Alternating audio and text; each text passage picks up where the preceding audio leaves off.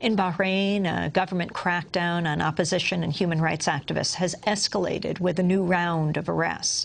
Over the weekend, 23 people were detained on charges of plotting the violent overthrow of the Bahraini government. The suspects include prominent members of the Shia opposition, as well as human rights activists. As many as 250 people have been arrested in the crackdown in less than a month. Speaking to Democracy Now!, NABEEL RAJAB of the Bahrain Center for Human Rights said he's facing arrest after being publicly named a terrorist in the Bahraini media. It's getting very dangerous working in documentation of human rights. On a daily basis, you see my picture in the newspaper as a terrorist or supporting terrorism and all that.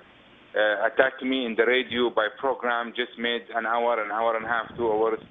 Accusing me of contacting international organization, giving false information to the international organization to overthrow the government. If they arrest me, I'm not better than the others. I mean, I know this is also the cost of the work, the human rights work, the documentation, the reporting for international organization is getting government angry. And this is the cost of our work, and we are willing to pay for it. NABEEL RAJAB talking to Democracy Now! From Bahrain. He's one of Bahrain's most prominent human rights activists. He went on to discuss the U.S. role in backing the Bahraini government.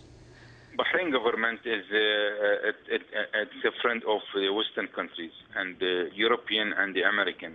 They are very influential in this part of the world.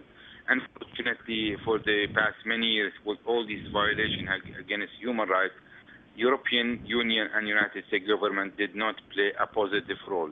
They are always economic, and the flow of the oil were priority, and the right of human. The last thing they would talk about the right of people here.